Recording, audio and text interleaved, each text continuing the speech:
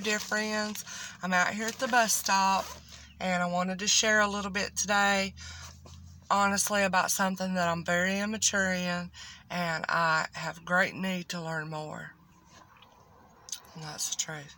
But just thought I'd share a little bit in case it might help somebody. Because it's about love. And the Lord wants us to know His love. Right here I jotted down Ephesians 3:18. And we're told, I'm paraphrasing, may we comprehend the length, height, depth, and width of God's love. To go on and know the love of Christ. That's what we need to do. 1 Corinthians 14:1 also says, let love be your highest goal. Let love be your highest aim. Y'all, with the Lord comes change. Alright? He changes the way we think about everything. That's what He does. Alright? And then by these thoughts changing, because the Bible tells us out of the heart comes what? Adultery, slander, all sorts of wickedness and evil, right? So it starts in here. And the love of God changes us. Alright? So I'm going to read out of the New Living Translation, and if that offends somebody, I greatly apologize. Please go to what you read and read it for yourself. Alright? And I do apologize. This is what I have accessible to me right here. But I'm going to read in 1 Corinthians 13, the love chapter. Okay? And we might read it just a little bit differently here, but just want to look at something. This summarizing, of course, we're told here, isn't it Paul saying, y'all, if I had all prophecy, knew all the mysteries of things to come, mysteries, could speak in heavenly languages, give all I have to the poor, sacrifice my body, if I had the faith to move mountains, that's a great thing, ain't it? Have the faith, because faith pleases the Lord. If I had all this, but I don't have love, I have nothing. Okay? And then we're going to pick up in 1 Corinthians 13, verse 4. And like I said, it may read a little different than what you're used to. Please forgive me. Please read it in your translation. But the thing is, what we're going to read a little bit different here, let me tell you, is because so many times we are too focused on ourselves. We've got to ask the Lord to help us to get our eyes and our mind set on Him. Alright? That's going to profit us. That's going to change us. Okay? Rather than looking at ourselves. So let's read this like that.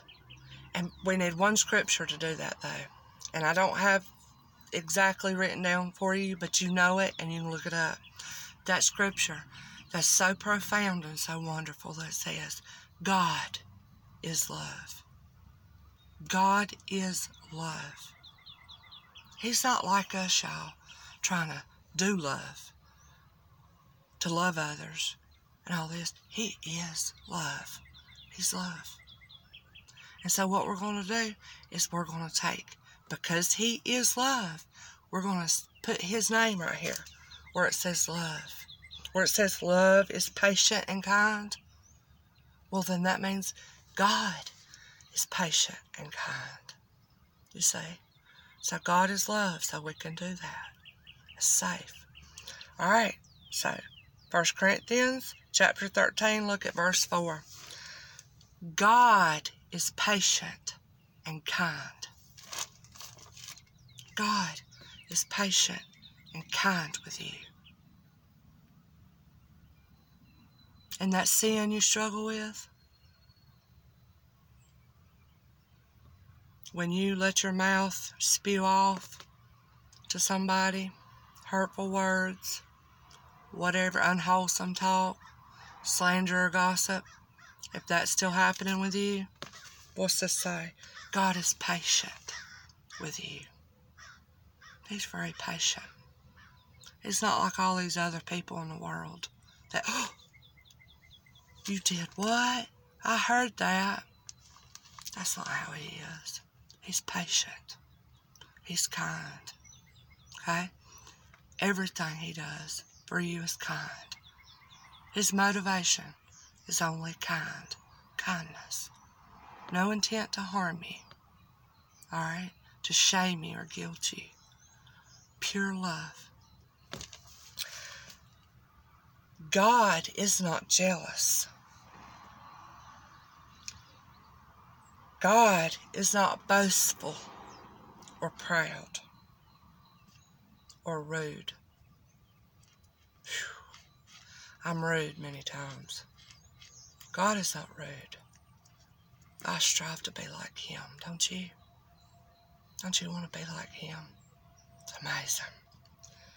But look, he's not proud. You know, he's not like us here in this world. The Lord gives just a little bitty wisdom to a person. And they might go off and make a big name for themselves because what they're able to share or teach on or be eloquent with that subject matter. That wisdom that came from the Lord, because he has all wisdom, right? The Bible says he has all wisdom and he reveals it to mankind. That's his glory to do that, the Bible says. He gives it and reveals it. And man takes it and makes a bunch of money for himself because of it. Or he makes a name for himself in this world because he had a little wisdom that the Lord gave him. And here the Lord is, where all that wisdom is his. And it says right here, he is not proud. Oh, Lord, make us like you, humble, right? God does not demand his own way. I demand my own way sometimes. Even if I don't blatantly come out and say, you've got to do it my way, I get frustrated around my house when things aren't done the way I like them to be. I fall in all these things, y'all. We all do. You see? Love is not irritable. Now, I don't even have to say nothing. I bet y'all know what I'm thinking. How many of us are irritable? Oh, Lord, he's so good. And look at this. Love keeps no record of wrong or when it's been wronged. And God keeps no record of when he's been wronged. Now that right there is good news, ain't it? You see? You remember what he does with our sin? That right there tells us that he keeps no record of wrong. Whew. I'm just, you know, I feel crushed sometimes beneath the weight of this word. And that's what it's meant to do. It's meant to show us who we really are. It's meant to let us know that we've all fallen short of who he is.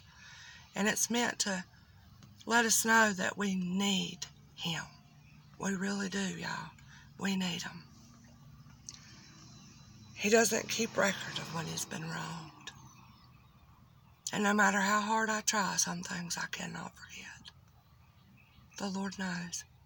And he's helping me. And if you have that, he will help you. God is never glad about injustice, but he rejoices over the truth and righteousness. He's never glad. He's not glad about it. God never gives up on you. Love never gives up. God never gives up on you. So no matter what if somebody's listening that just feels like they fail beyond recovery, beyond saving, hopeless and desperate, This word right here that is truth, when everything else in this world is a lie, these words are truth. And it says right here, love never gives up. God is love, and therefore God never gives up on you. He never gives up on you. Never loses faith, is always hopeful. He always sees the best and endures through every circumstance. God will endure through every circumstance with you. When your best of friends, your best of brothers and sisters in the Lord cannot endure with you in those hard places, the depths of hell sometimes that it feels like we're in, and they're praying for you, and they're letting you know they're there for you. But y'all, there's been times I've been in places so deep and dark that it didn't do a thing to me. Knowing people were praying for me didn't change a thing. I was still there. And I thought I had lost my way. Deep, dark places. But I can say the Lord was there. Because this right here says He endures through every circumstance. Endures all things. He's the only one that can be with you there in some of those places. Some of us, the hurt and the pain that we have, memories that we can't seem to erase. The Lord knows. And He was with you during those things. That's something I can say too. He's shown me He was with me in my pain and my hurt, my deepest, darkest places. So, love will last forever. God will last forever. He is eternal. He endures. But prophecy and speaking in unknown languages, special knowledge, all this stuff, y'all, is going to disappear. And there are 3 things that will endure. Faith, hope, and love. And the greatest of these is Him. He is the greatest. So, I just wanted to share that little bit, and I'm sorry that it went long. And I have this one final little scripture here, that a couple here. 1 John 4:10. This is what we want to think about. It's not that we love God, but it's He loved us and sent His Son as an atoning sacrifice for your sin, for my sin. And in 1 John 4:19, we love because He first loved us. So that love that you have for the Lord is proof that He loves you. Because in order for you to love, He must have first loved you. He must have first set His eye on you, picked you out, chose you to pour out His love in you, to indwell in you here in this earth. God is love, and He first loved you. And that is why you're able to love Him. Isn't that amazing? So, He loves us, friends. I can't think of a better thing to think about today. He loves us in the love of God. It constrains us, it keeps us, it changes us. And it's not about us, y'all, it's about Him.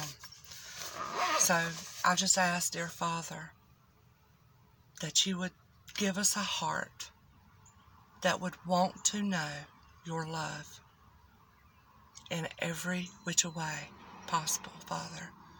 Would You show us Your love? In the mess-ups, in the fear, in the anxiety, in the pain, in every which way in our little ordinary life that we have. Will You show us Your love, Father? Tangible ways, ways we can understand.